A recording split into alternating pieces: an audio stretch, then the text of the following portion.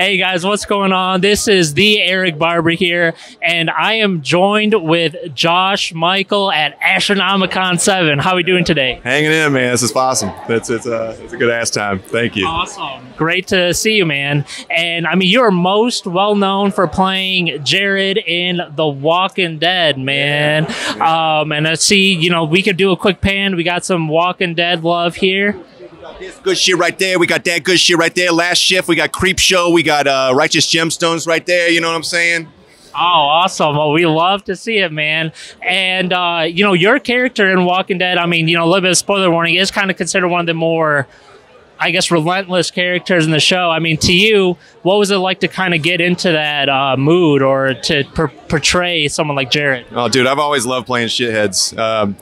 And I kind of approached him as someone who had gone through the apocalypse as he got shell shocked and it became kind of fend for yourself, protect yourself by any means, and so it's a really fun part to play. I've had a really fantastic time doing that thing.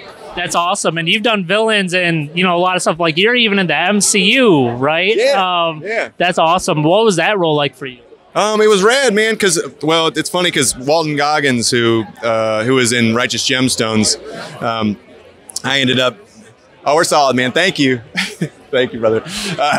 He played the character that it was I was one of his goons in Ant-Man and the Wasp. And it's just amazing to be part of. I was also in the DC universe for Black Lightning and Doom Patrol. Yeah, so I've always read comics. I grew up loving comics, and to be a part of those worlds is pretty fucking amazing. Awesome, I love it, and especially as all those types of characters. Love it. What kind of roles can we expect to see from you in the future? Well, I'm in a show right now called Manhunt on Apple Plus. It's about the hunt for John Wilkes Booth after the Lincoln assassination. Really amazing show based on the book by James L. Swanson of the same name, Manhunt: The 12-Day Search for Lincoln's Killer. I have a bit part in Renfield, which is awesome. I just did an episode of FBI Most Wanted for last season. I got a handful of things. You always check out my IMDb. I always plug Game Night and Stuber if you haven't seen those. But yeah, Righteous Gemstones is one of my favorite things that I've ever done. And Walking Dead. Last Shift. Yeah, it's tough to like kind of. I'm a dirtbag. I play a lot of shitheads, so I die in everything. A lot of movies need people to die. I show up, I die. So I am in a lot of things. It's a necessary thing. I love playing. Yeah, I love playing villains. So yeah, it's chill. Okay, yeah. That's awesome, man. And I want to get your thoughts on something real quick because Walking Dead. It's kind of like its own cinematic universe, like all these spin-off shows. Right. What are your thoughts on that? I think it's rad. I mean, the fans are amazing. They call it a TWD family for a reason. Folks will come out from everywhere. It's my first time in this part of the country, and people will bring these. I realize it a lot of times, like you. I'm part of something much bigger than just. They're not coming just to see me for my performance. They're coming because they love the show, have loved the show for a long time, and they'll bring these posters that are just filled up with signatures, and they just want anybody who had been a part of the show to be signing the thing.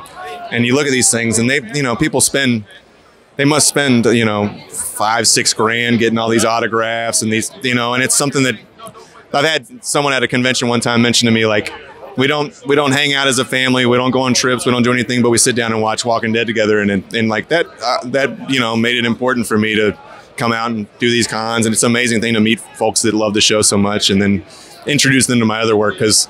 Again, spoiler alert, I fucking die on the show, so I don't, they'll stick around very long.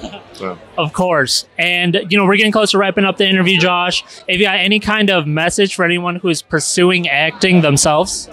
Oh, man, dude, I could write a book.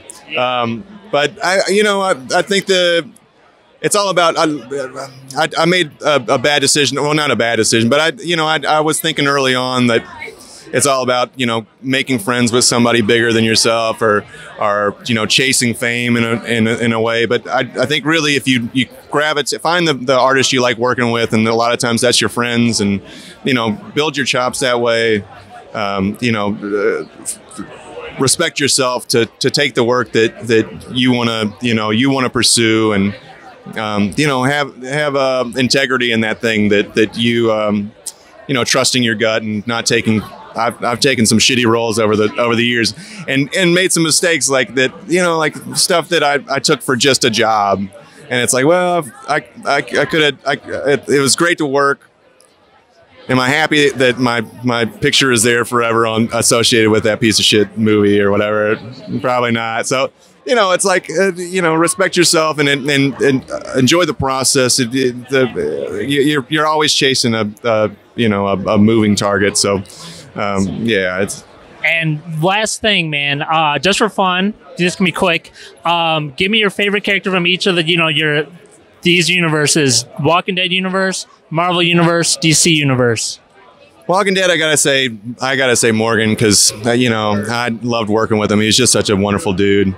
DC, I mean, it's hard not to say Imaginary Jesus, man. Yeah. I really looked out on that one. I was like, oh, like, no way. This is, yeah. So in Doom Patrol, I play a character, Imaginary Jesus. If you haven't seen it, it's worth that show in itself is worth checking out. It's so cool. And it actually shot in my hometown of Conyers, Georgia, where I grew up, which is wild too.